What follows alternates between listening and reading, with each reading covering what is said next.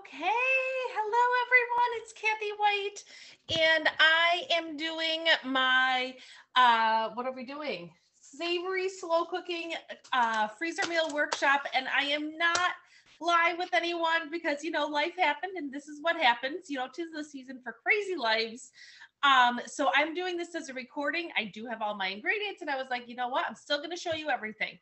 So if you've never done a freezer meal workshop, hopefully maybe today I'll be able to share some of my tips and secrets as we go along. If you are a professional workshopper, no big whoop, watch along. I am going to have some different swaps and ideas too as we go along. Right here is my workspace. So while you're watching, you can kind of see what's going on here, but I tend to talk over here since you can't see my face over here. So that's where we're at. I'm wearing Christmas jammy bottoms because this is where I'm at with life. Got my sweatshirt, super comfy. And I think we're just going to ready and jump right on in. How's that sound? Okay, so I have bagged all my meat already. So that's already done. So I'm not going to have to take it out of packages. What else? Am I missing something else? My refrigerator's open. I should probably shut that. And finally, I will talk about different ideas. Some of my stuff is still in the fridge and I'll be taking things out, but I'm going to just jump right on in. If you don't know, I use a drink bucket, an old drink bucket to kind of hold my bags. If you don't have a drink bucket, you could always use just a bowl or whatever. That is an easy way to help you with that. Okay, now I'm ready, I think. So we are going to do creamy chicken stew. Ooh, that was fun. Now, here's one of my first swaps. So I had an issue with Instacart this week. They were just apparently having all sorts of issues. Delivered my food to the wrong place, didn't give me enough of whatever. So this calls for 1 1/4 boneless, skinless chicken thighs cut into strips. Throw that in your bag, or because they didn't give me enough chicken, I am just simply going to use, I had frozen magic chicken in my freezer. I'm throwing it in there, end of story. All of these are crock pot recipes, so they're all going to be quick and simple. So if it's already pre-cooked chicken, it's no big deal.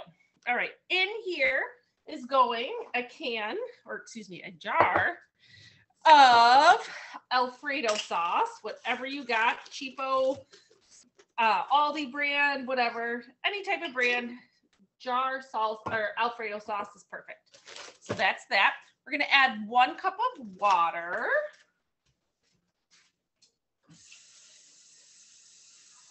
And yes, I do not measure. If you didn't notice that, I don't have time to measure. Do I? No. Do you have time to measure? I'm pretty sure you don't. Okay. First tip: tastefully simple seasonings. We are using garlic, and onion in this recipe. Did you know the cap of tastefully simple is 2 tablespoons?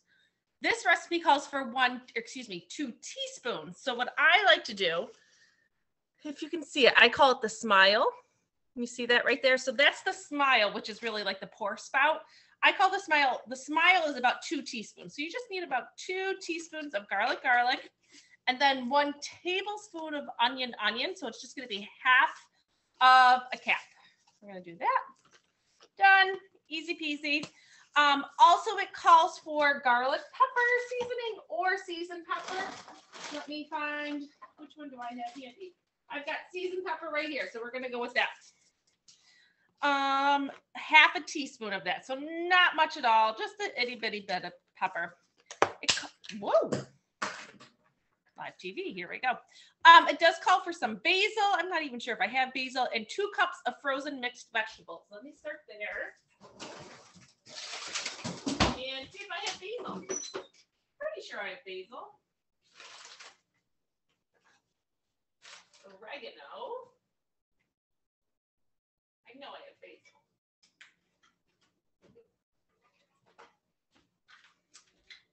This is one of those no, I don't have basil there.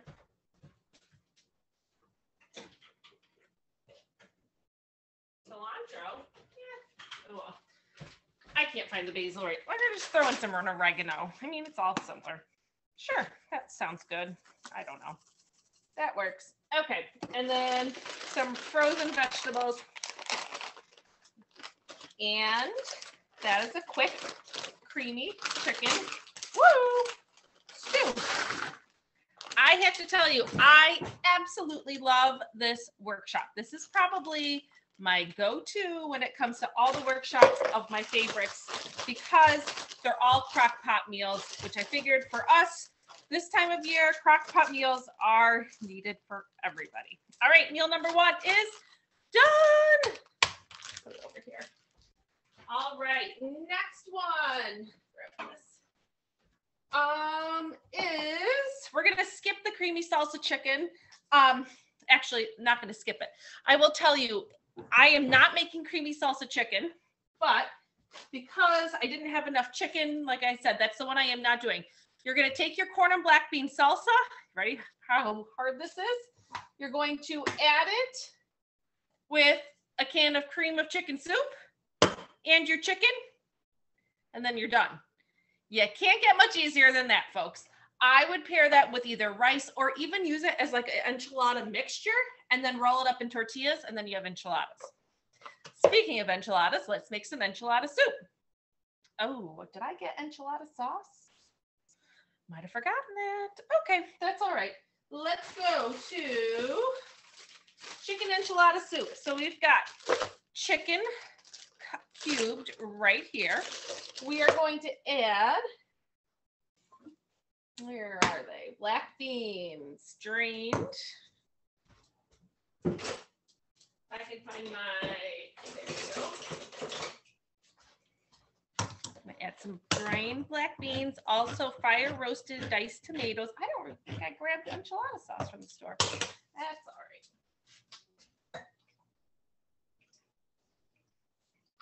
All right, so we got our black beans. This is also one of my fan favorites. Taco Tuesday meets soup night. I mean, perfect.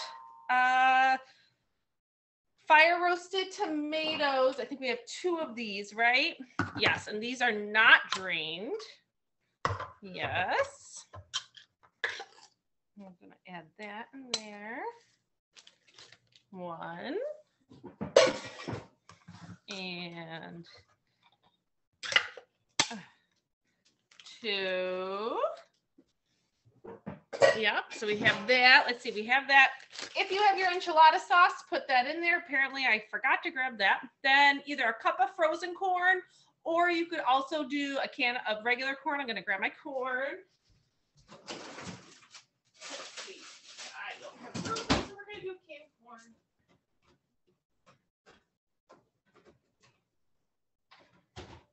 Oh, I don't have canned corn either. Oh my goodness. Well, I thought I had corn, but put your corn in there. Onion. I'm so prepared for this, right? You know what? It's not going to hurt anything. I will show you what to do in a second of if you're missing an ingredient, what to do. Because you know what? We are human and we are allowed to make mistakes, everybody. I'm sorry, but it is true. So I did 1.5 tablespoons, so 3/4 of a cup of the onion, and 2 teaspoons or so, 1 to 2 teaspoons of garlic, depending on how much you like. I'm going to grab some shredded cheddar cheese.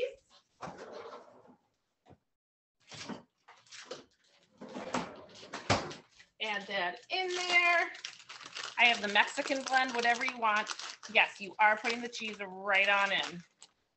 Perfect. So like I said, if you are forgetting an ingredient, what I like to do is just put in here, add, I'm going to just write sauce. I'll know what that is based because it's enchilada sauce. Just add that right onto the label. You'll remember eventually. No worries. Let me make sure I got everything. Black beans, didn't have that. Yep. Okay. If you want to also reserve some cheese and put that to the side for toppings, you can, and then bag your bags. I know cheese is kind of like a staple in our house, so I know we will always have cheese. So, ooh, that looks pretty. Even if we don't have the corn, I feel like that's just really pretty. Very, very pretty. All right, meal 2, 3, done. Okay. Crock pot wings. Okay, so we're going to do this one a little different. My family does not like dark meat. They're not huge chicken wing fans or anything like that. So I started to rack my brain and my fridge since the chicken was limited. What can I do? I had bought these frozen chicken tenders They are not cooked through. They're like frozen chicken tenders that need to be recooked. I was like, I bet you I could do that with this. So, and still do it in the crock pot. So we're going to give it a whirl, or we're going to basically add the sauce this way. And, but you could do it with the chicken wings or drumsticks or whatever, anything like that. Okay. 1/3 of a cup of soy sauce. So we're going to add that. I couldn't tell you the last time I bought soy sauce. I feel like soy sauce lasts forever. I was like, oh, I actually need some. Okay, 1/3 of a cup. Sure, that looks good. We're gonna add some ground ginger and our garlic. So I'm gonna actually add the garlic right now. 2 teaspoons of garlic, so that's mild, right? I'm gonna grab my ginger and a little bit of honey. So 1 second. I know I have ginger. I just saw it the other day. And my honey is right here. Okay. I'll put this right here. Oops. There we go. Where's my ginger? That's pumpkin pie spice. That's not going to taste too good. This is my ginger. That's curry. That wouldn't be bad. That's cumin. Oh, come on. I know I have ground ginger. I just saw it the other day. Well, this is embarrassing. That's not ginger. Cilantro. Cumin. Cayenne. I'm losing my mind, everybody. Hold on. Wait. Coriander. All the things basically that Tastefully Simple doesn't have. All right, well, I'm going to add my honey right now. How much honey? 1 tablespoon. I'm going to add a good amount of honey. I love sweet, sticky. That just sounds good to me. So there's my honey. Let me see if I can find my ground ginger somewhere. Ginger, where are you? I find if I sing to my cupboard some days, it just kind of manifests itself and comes on out, but not today, apparently. Oh, I found my basil, in case you were wondering. I wonder if it's hiding with the ginger. Well, there's that. Found it! Ground ginger! Yes! Oh, yes. All right, 1 teaspoon of ground ginger. Yep, good enough. Whew, that was crazy. All right, and then a little bit of oil. So you could use olive oil. You could use avocado oil. You could also use Tastefully Simple roasted garlic infused oil if you have it. That's what I'm going to be doing. I love it. It's going to add a little extra garlicky flavor, and it's going to be delicious. So this is what I'm calling my garlicky ginger bite wings. Chicken bites. So yeah, I think that will be really good. So we're just basically creating that sauce that's going to go right on top and create that garlic flavor with the ginger, with that honey, all good things. My kids are going to like this one a lot, I have a feeling. Awesome. All right. Meal 4 done. Now we are going to make probably one of the tastiest meals ever. And I have a friend, her name is Nicole. And Nicole, if you're watching this, you know who you are. She says that this is on like their family menu multiple times a month or something like that. So this is garlic beer French dips.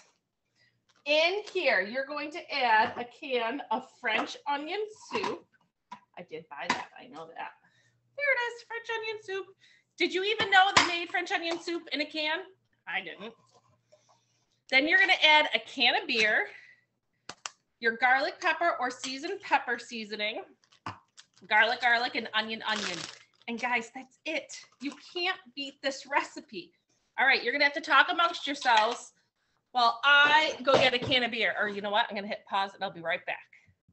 And like that, I have a can of beer. Isn't that amazing how that worked out? Okay, so I've got a Sam Adams Boston Lager. I have to take a drink before you. Yes, it's good. All right, so add your beer in here.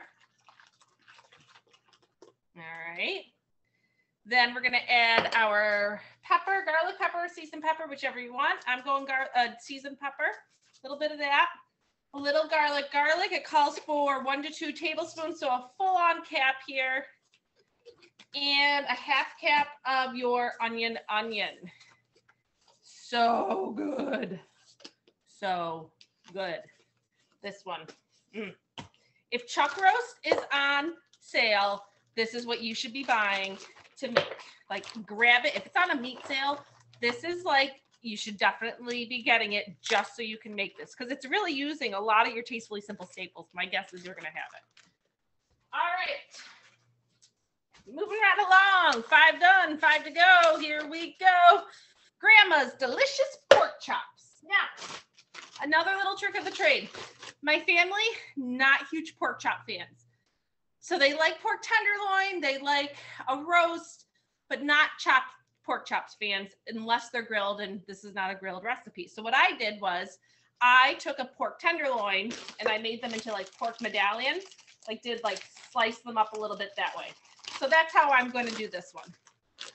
You could totally do this same recipe though with a pork tenderloin full and just let it cook in the crock pot too. All right, in here we are doing a tablespoon of garlic. I might have to go get another garlic. I'm definitely gonna have to get another garlic. A little bit of seasoned pepper and can of cream of mushroom soup. If your family will freak out about the mushrooms, then don't do cream of mushroom soup. Just do a cream of whatever soup. Celery is always a good one. You could really do a cream of chicken soup, whatever you want. Any type of cream soup would be fine. And a cup of water. For the cup of water, I'm just going to fill my can up basically and use that for my water. There we go. Quick and simple. This is a great meal to have. Crock pot meals are great for the winter, not just because they make the house smell good and homey, but I feel like my kids are super busy in the winter. And so when we have busy schedules, I love having the crock pot for everyone to be able to get what they want when they need to come home and eat.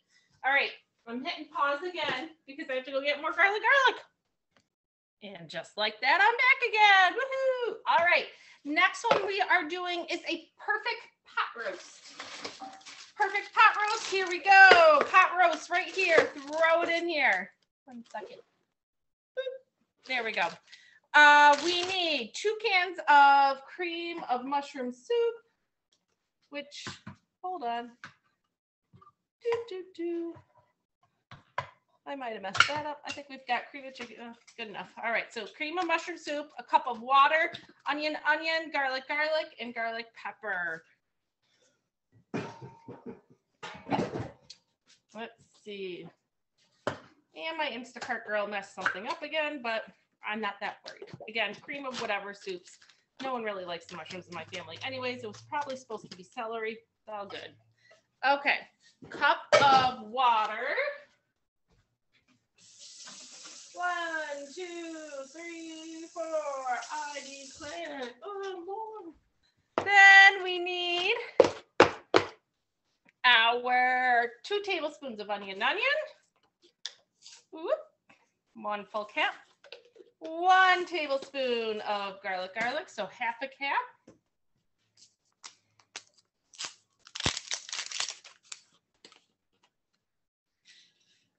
Oh, that's a little much. Sorry, it's not gonna hurt it. And then a little bit of your pepper. I'm using seasoned pepper. You could be using garlic pepper, whatever pepper you're using. Pepper, salt, right?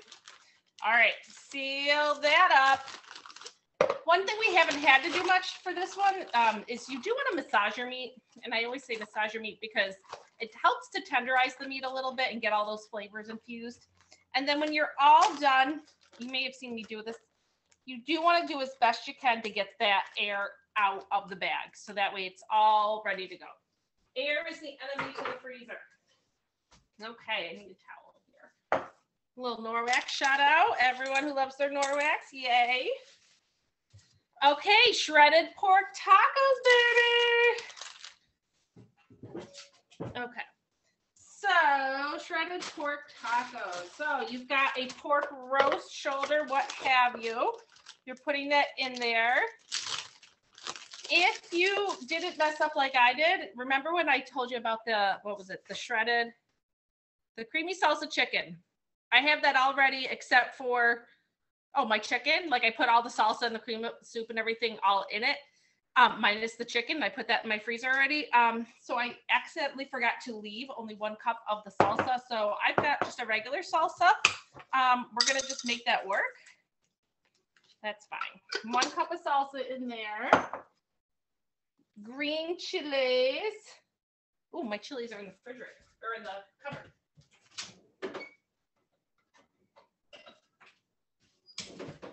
Yummy. And then onion, and garlic. Can't go wrong with this one. I'll tell you that.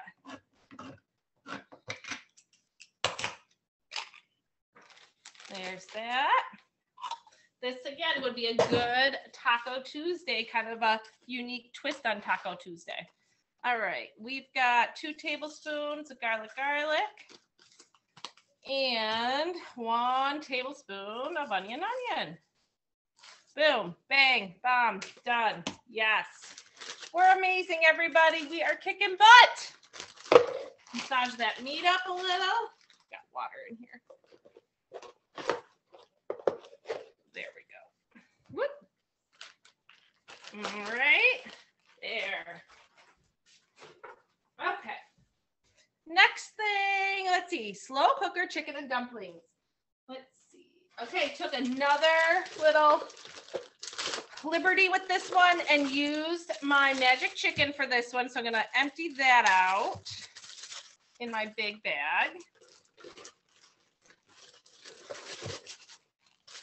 Then we need to slice up some carrots and some celery. Now it calls for sliced.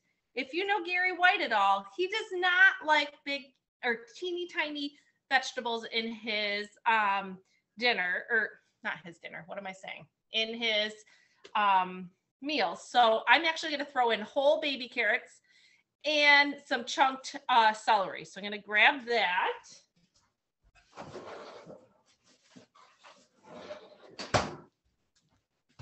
Just going to kind of throw in my baby carrots here. It also calls for 3 cups of reduced sodium chicken broth. Now, let's have a conversation about this. You are welcome to throw the chicken broth in here. It will take up a lot of space in your freezer with that chicken broth. So I tend to always have chicken broth on hand. And so I'm going to leave my chicken broth in my cupboard, but I'm going to put a big old X on it. And that usually is a sign to me like, this is already reserved for something in your freezer. Do not use it for anything other than freezer meals. And that way I don't have to take up the space in my freezer with that extra space of the liquid. However, again, if you want to add the liquid because you're going to forget and you're a newbie and this is all brand new to you, go for it. You do you. Okay, let me watch this.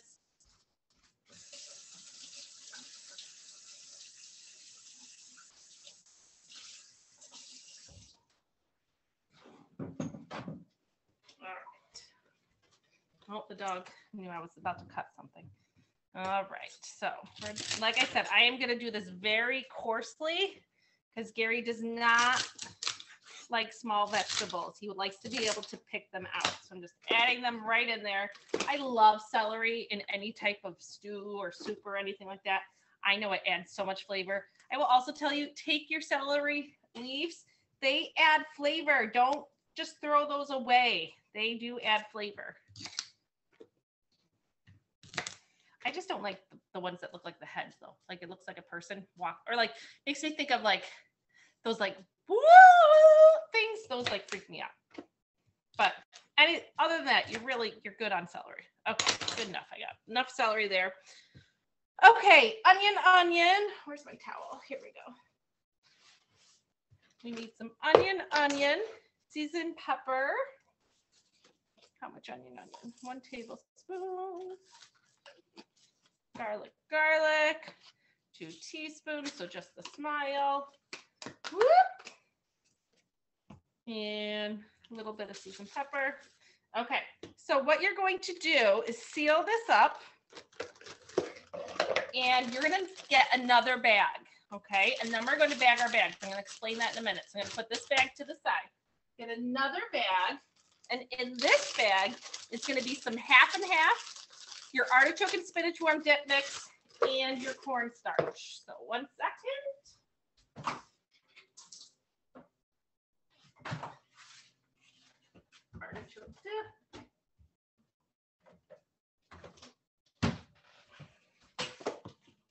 All right. There we go. All right, there's that. So 1 cup of half and half, a packet of your artichoke and spinach warm dip mix. If you have not used our warm dips as a sauce, you are missing out. They are so great to do it. Oh, cornstarch. Let's see. How much cornstarch? 2, no, I lost my place. 1/4 cup of cornstarch. Wow, that's a lot. All right, there's 1/4 cup.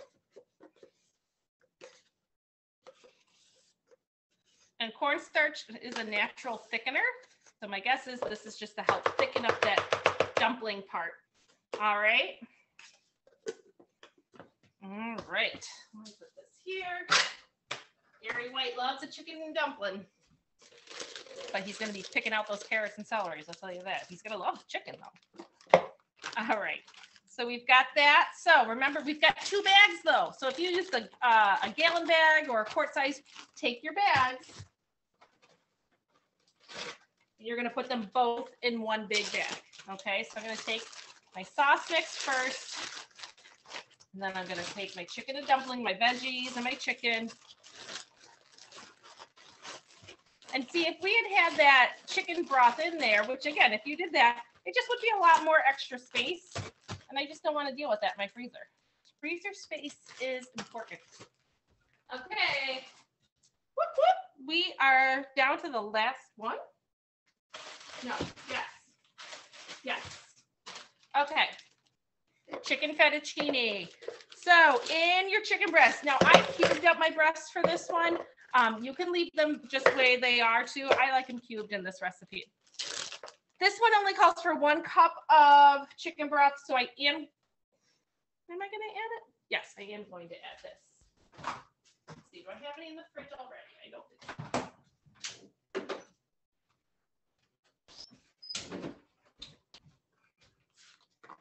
All right. So 1, 2, 3, 4. Boop, boop, boop, boop, boop, boop, boop. There we go. There's my chicken broth. Add a little bit of garlic pepper to this. Okay. Then in a small quart bag, or again, another gallon bag, whatever you have, you're going to add the rest of your half and half, a cup of half and half. That's fun to say. Your artichoke and spinach warm dip mix, same idea as we just did with the chicken and dumplings, right? All right. Here we go. I'm going to add our half and half in here. There's that. Artichoke dip mix. Oh, here it is.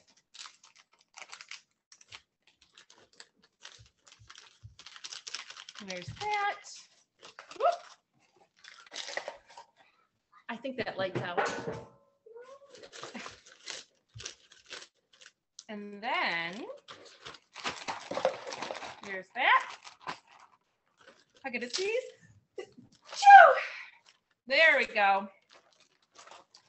And then we're going to bag our bags again. And I definitely just made 9, technically, it could have been 10 meals in a half an hour. That's no joke, everybody. No joke. This is how I live my life. It is how I am able to get children to all their events, work full-time.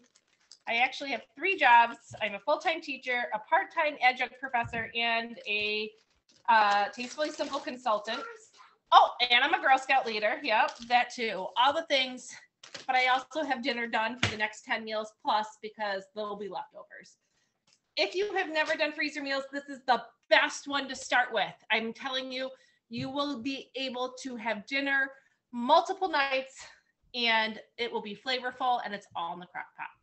Thank you for watching. Hope you have a lovely day. Again, we did all of them except for the creamy salsa chicken, just because we ran out of chicken because of an Instacart order issue. But for that, you are just adding your chicken breasts with a corn and black bean salsa and 1 can of cream of chicken soup. Thanks, everybody. Bye.